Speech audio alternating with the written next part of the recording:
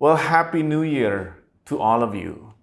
I'm praying that this coming year will be a year that you will tangibly feel the Lord's guiding, encouragement, and protection.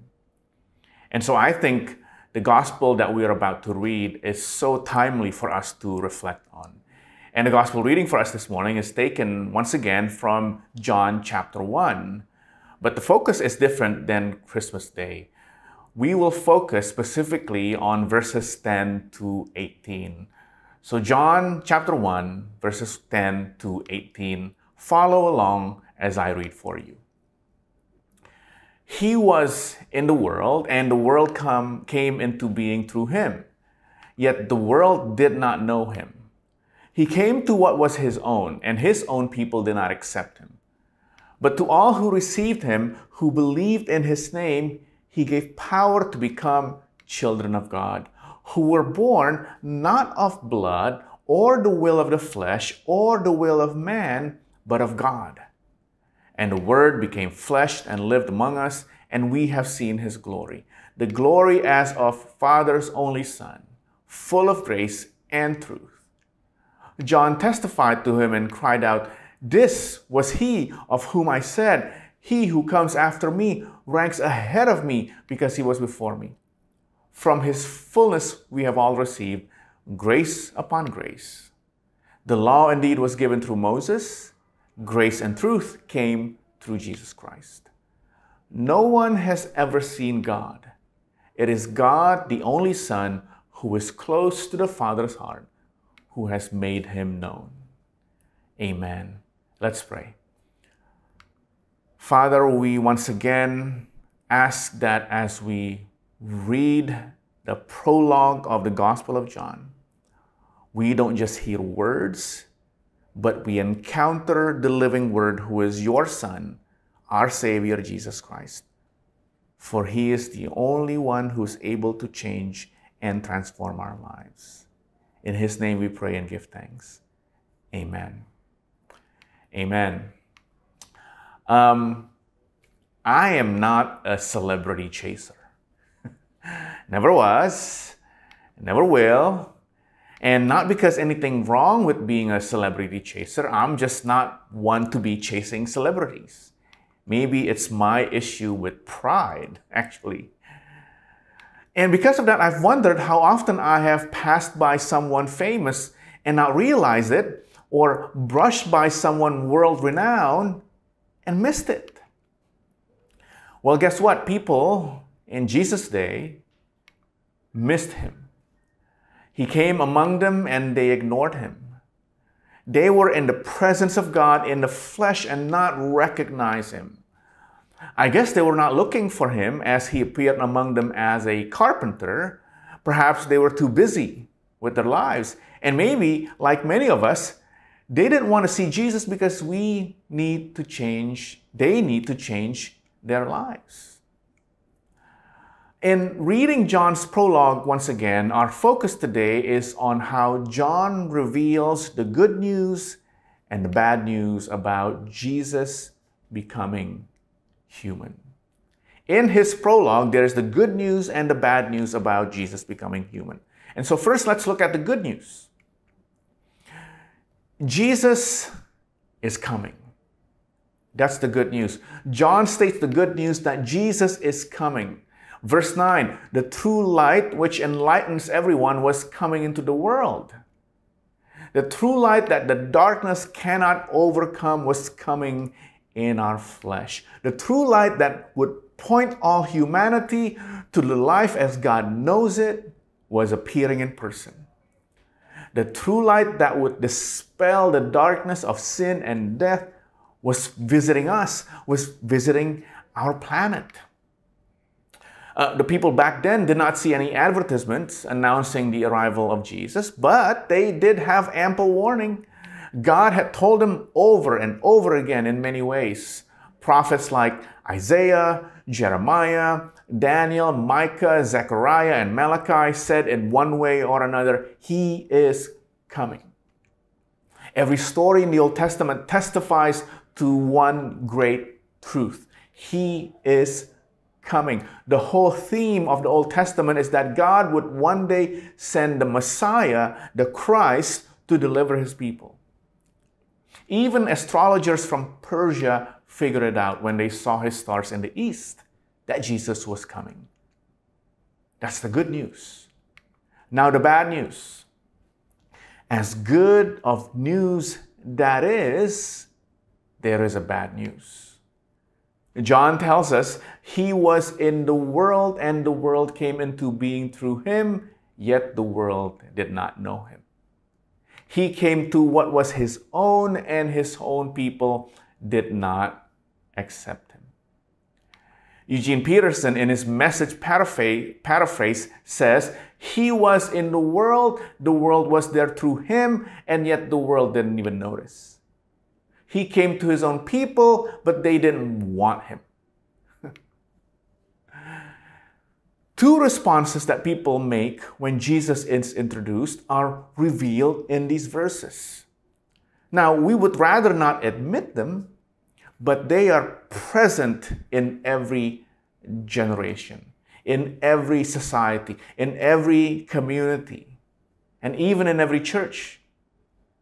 And so let's look at those responses. The first is Jesus was ignored. Notice verse 10, he was in the world and the world came into being through him, yet the world did not know him. The word for world is cosmos, and in John, it mostly has this meaning of humanity organizing itself without God. Nevertheless, God still loves this society that ignored him, as John would later say in his most famous verse in John 3:16. Now, from verse 10, we learn three quintessential realities, three fundamental realities. First, the quintessential fact in history. He, that is Christ, was in the world. Everything starts with this fact. Christ was in the world. This is more than just a fleeting visit. God walked on this planet for 33 years. He was a flesh and blood human born of a woman with a human nature just like ours.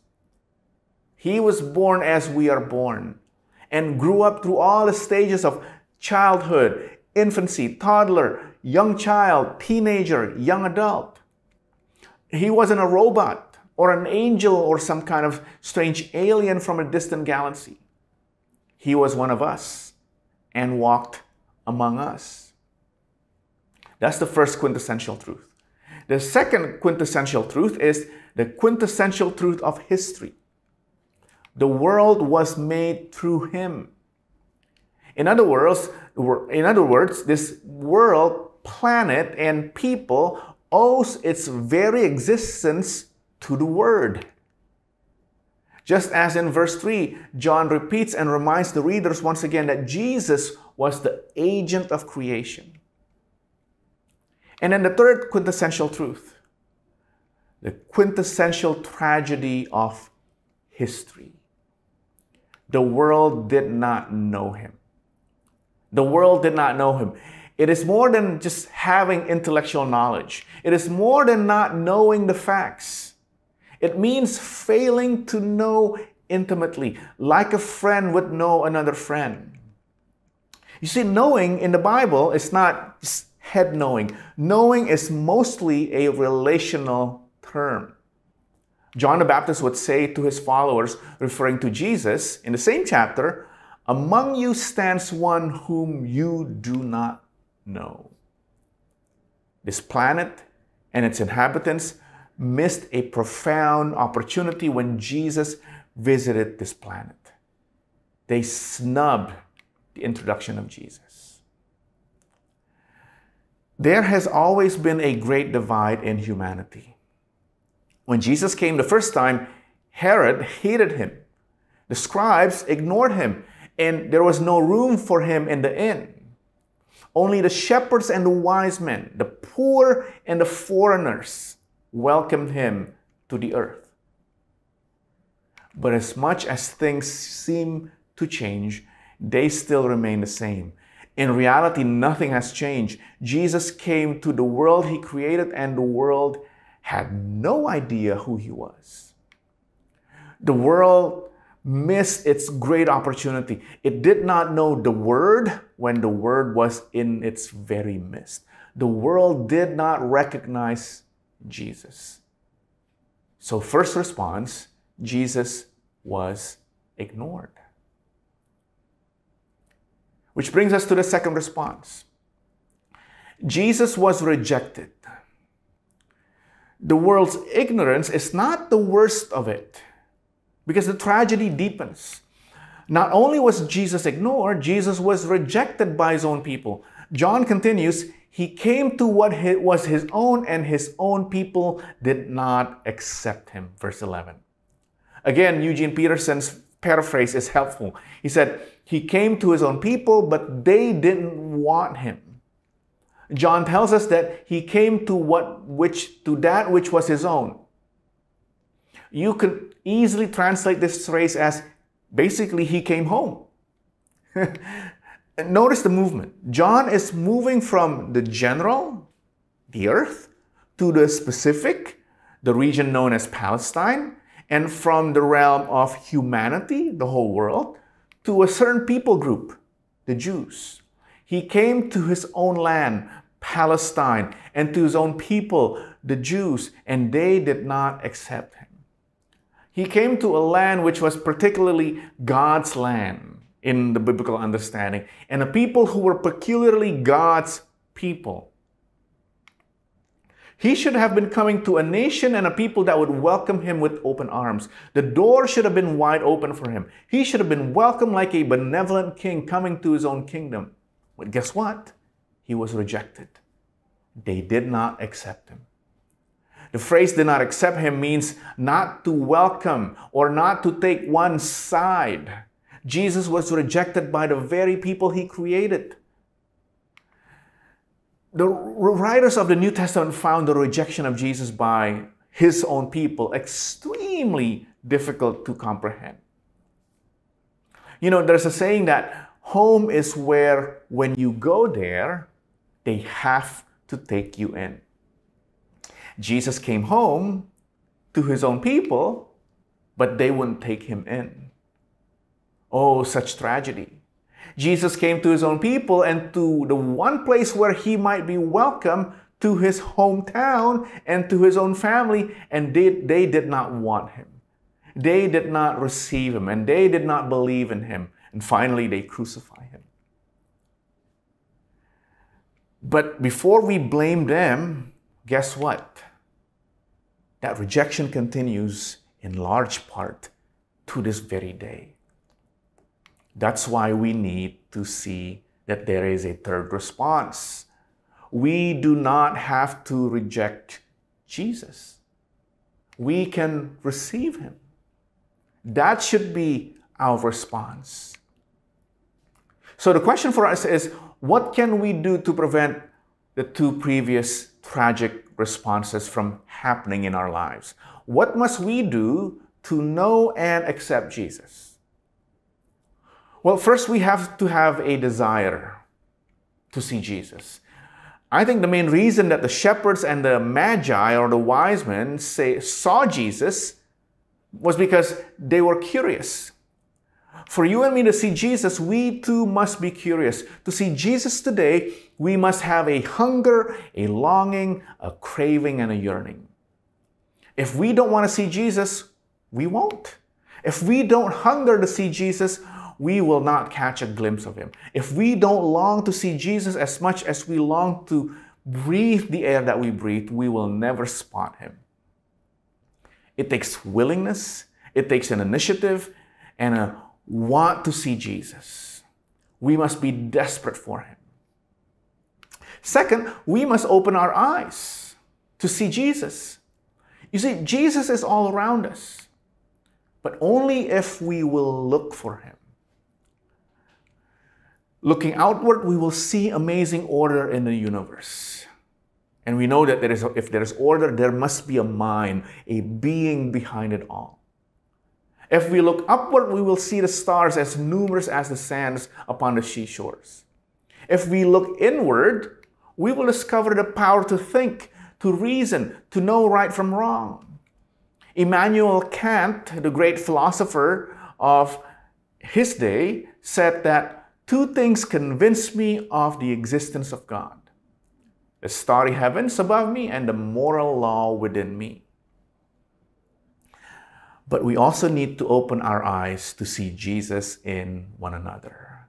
And this one is especially hard. I got myself a small Christmas gift for myself. And this small Christmas gift is a digital print of a modern version of a religious icon painted by an iconographer named Kelly Lattimore. Kelly Lattimore, who lives and works in St. Louis. And he builds on the tradition of iconography in the Eastern Orthodox Church, but with a more provocative twist. You'll see the picture on the screen. And the icon I got was titled Holy Family of the Streets. Holy Family of the Streets. And I'm planning to frame it and hang it in the elevator hall of our apartment so that it would remind me to see Jesus in everyone I encounter, especially those who are the least of these. We must desire and we must open our eyes to see Jesus. And then third, we must not rush to see Jesus. We cannot be like the tourist who would go to a famous spot and never get off their bus. Or race from one viewing spot to another, take a couple pictures and snapshots for their Instagram account, and they say that they have seen this place or that. They are in constant hurry. They rush. They fight through the congestion and the crowd. They buy a souvenir, but they actually miss out on the actual beauty of the place they are visiting. They look at it, but they don't see. And people are the same way with Jesus. They come to church and rush through the motions. They check it off in their to-do list. They look at Jesus, but they don't see him. Or they read a verse of the Bible and say a quick prayer. They think they're spiritual. They look for Jesus, but they don't see him. And when I said all this, I include myself in that. Others witness miracles and God's care and protection, but pass it off as coincidence. Jesus is right in front of them. But sometimes the hardest things to see are those things right in front of our eyes, including Jesus. They look, but they don't see. And so for us to see Jesus requires us to slow down, to be still before him, to listen for his voice, to see his work, to watch his movements. We must desire, we must open our eyes, and we must not rush to see Jesus. And finally, we must experience Jesus to see him. Now, let's look at something we all can relate to: food. Right? Taste buds can be described anatomically, right? Because it is an anatomy, our tongue. And food can be reduced to a chemical equation. A scientist could provide me a scientific equation of a plate of pasta with black truffles. But I would say, no, I don't want that. I don't want to hear that. I want to experience this plate of pasta with black truffles in it by tasting it. My mouth is watering thinking about it already. Because no equation can do justice to devouring a plate of pasta with black truffles. A picture of it or even someone describing the taste is not sufficient. I want it, I need to taste it. As it is true of a plate of pasta with black truffles, so it is true of seeing Jesus. We have to experience him. Over and over in the Gospel of John, we read these words, come and see, come and see, come and see. To the two disciples of John who questioned where Jesus was living, Jesus replied, come and you will see. To Nathanael who questioned if anything good can come out of Nazareth, referring to Jesus, Philip said, come and see. And the simple phrase literally means, come with me and you will see. This is an invitation for us to examine and experience Jesus for ourselves. We have heard about him from others. Now we are invited to see for ourselves, to experience him firsthand, taste and see that the Lord is good. Come and see still suffices today. Come and see the Rock of Ages that has withstood the winds of time. Come and see the impact of many Christ followers and their impact on society. Come and see the changed lives of people who recognize and receive Jesus.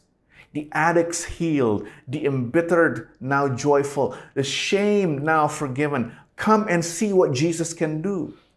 See him touch the brokenhearted to make it whole again. See him wipe the tear of sadness from our face. See him forgive the ugliest sin. Come and see. You see, he avoids no seeker. He ignores no probe. He fears no surge. Come and see.